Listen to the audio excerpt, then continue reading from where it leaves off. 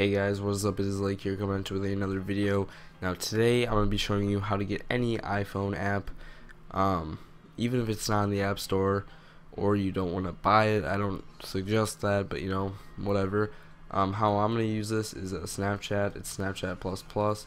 I'm not actually going to install anything on my iPhone though, because it shows serial numbers like when you open the application.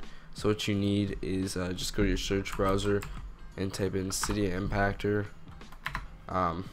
It is this tool. I'll leave all the links in the description.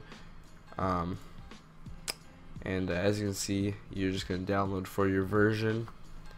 And say you want an IPA file, just look up IPA files. And then you can go to a site like iPhonemob.org. And say there's a game or something you'd like, you can find it on here. Pocket Edition, any of that stuff you can get on here, but I don't suggest it for that. But right here is a Spotify++ app, which is just a modified version of Spotify. You basically open Impactor,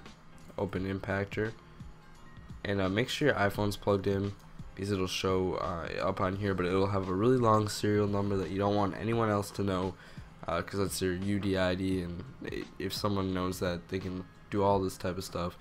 Well, really they can't. They can just install stuff and become basically like an admin of your iPhone, I guess.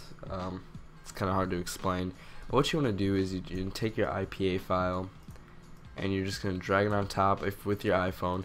Now that's going to show up because I don't have a device plugged in, but if I did, it would ask me for my Apple ID, and this is just for signing, so you can make an Apple ID if you don't want to put in your real one, because you think it's gonna get taken. It only goes to Apple, not to the actual group. But yes, it'll go in, it'll send it to your iPhone. You'll have to go into, after you install the application, you have to go into General, or Settings, General, and then down to Profiles, and then you'll see your Apple ID. You're gonna hit Trust, and then you can open that app.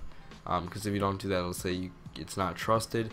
Then you can basically sideload any application on iPhone, so modified Spotify, modified Snapchat, any of that stuff that's not on the App Store or is on the App Store, to your iPhone, which is really cool.